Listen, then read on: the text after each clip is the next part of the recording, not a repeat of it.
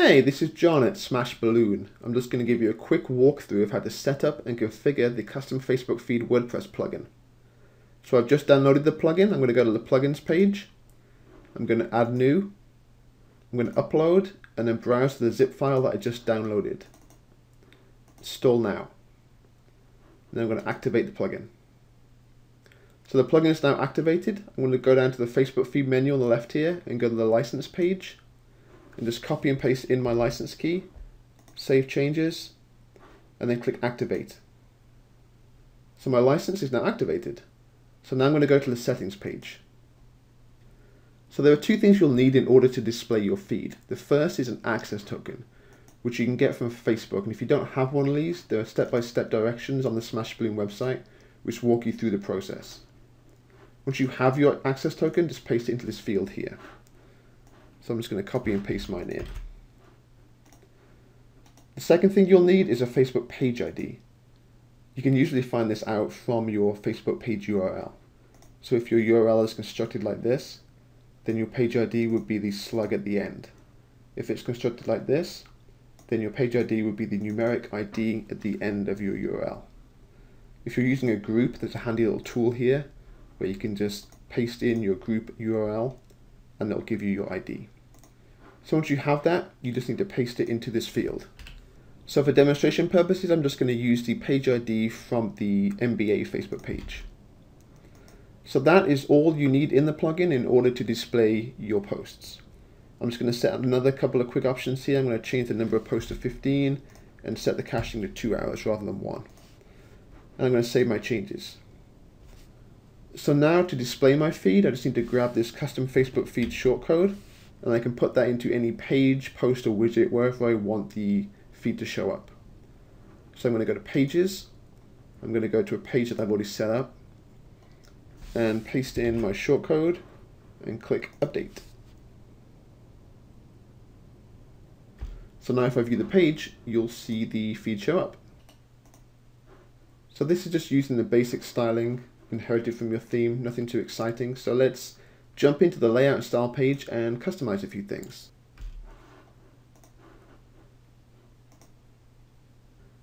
So there are tons of options you can use to basically customize the feed in any way you like. I'm just going to run through a few of them. So let's set a height on the feed of 500 pixels. Let's put some padding on the feed of 20 pixels. Let's put a background color on the feed. Let's just select a nice light gray. So there we go. We'll just paste that in. So here I can define which types of posts I want to display.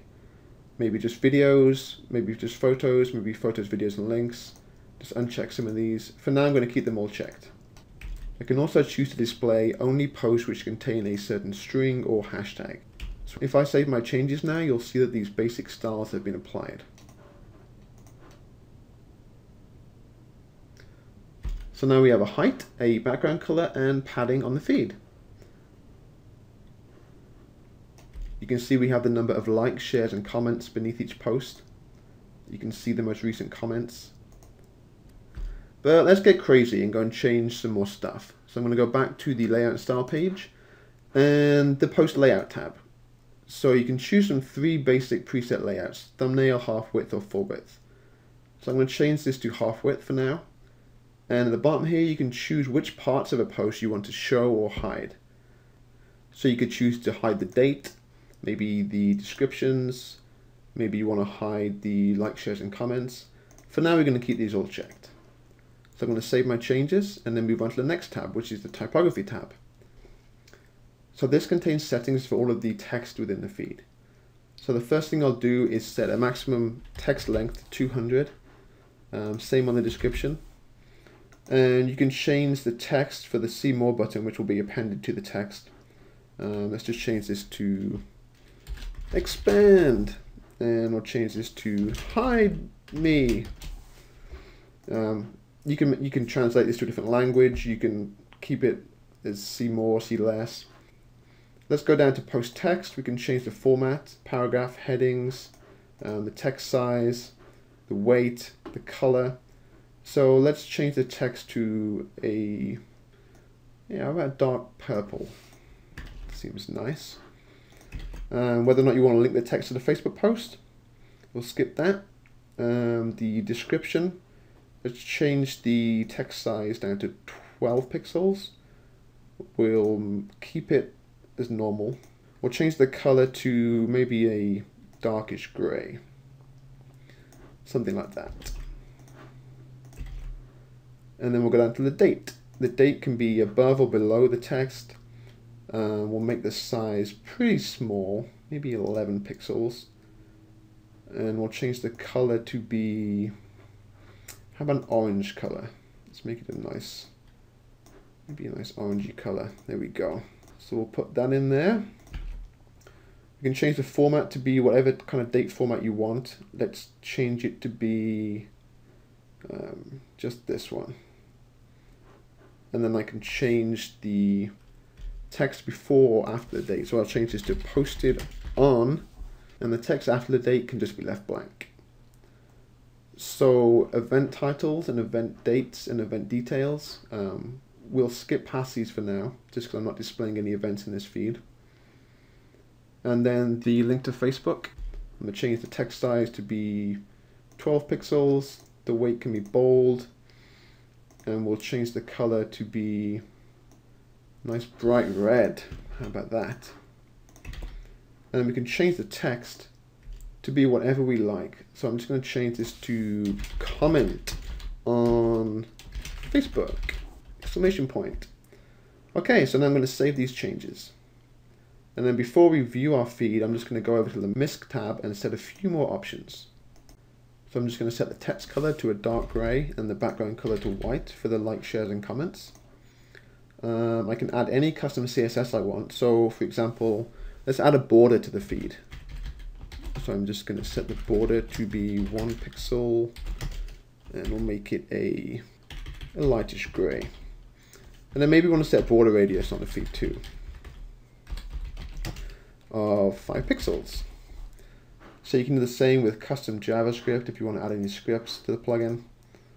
And if I go down to the lightbox settings, I can choose to show or hide the lightbox. I can put it at the top or the bottom of my feed, inside or outside of the scrollable area. So let's put it outside.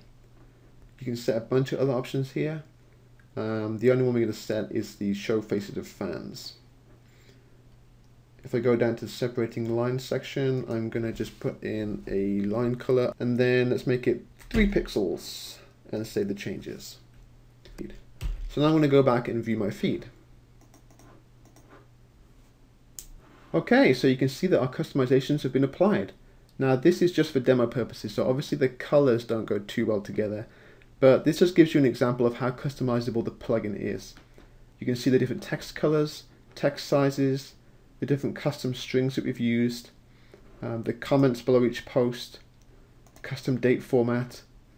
You can play the videos inside of the posts. I'm Clay Thompson. And Stephen Curry.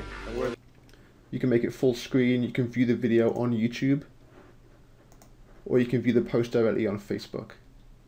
And if I scroll down to some of the longer posts, you'll see that the maximum text limit has been applied with the custom string that we used. And then at the bottom of the feed we have the like box with the faces of the fans. Now another great feature of the plugin is that you can use the shortcode to display multiple feeds with different page layout, different post types, even displaying posts from different Facebook pages. So I'm just going to jump back into the settings and show you how to do that. So I'm on my widgets page and I'm going to use a basic text widget and put that into my sidebar. And I'm going to call this events, and I'm going to put in the custom Facebook feed shortcode, and I'm going to change the ID, the page ID, to be smash balloon. I'm going to change the type of post that I want to show to be events. I'm going to change the layout to be full. I'm going to change the Facebook link text to be view event,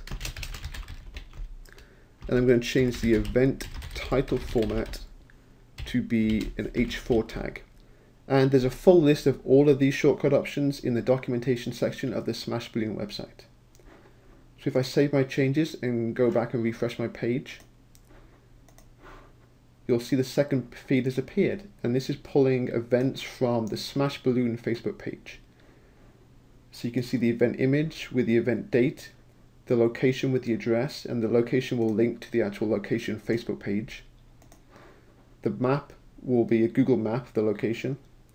You got the event description with the view event link and the buy tickets link.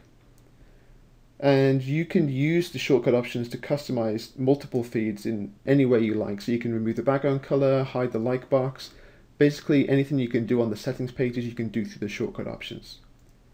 So that just gives you a little taster of the custom Facebook feed WordPress plugin. If you have any questions, feel free to shoot me an email over on the smashballoon.com support page.